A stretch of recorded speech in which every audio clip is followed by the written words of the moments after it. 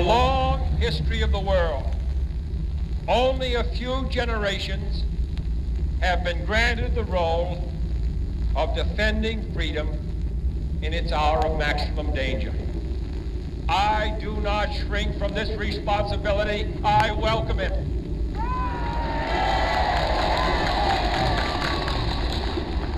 I do not believe that any of us would exchange places with any other people or any other generation.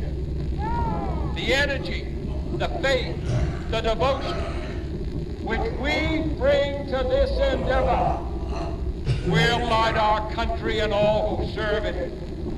And the glow from that fire can truly light the world. And so, my fellow Americans, ask not what your country can do for you. Ask what you can do for your country.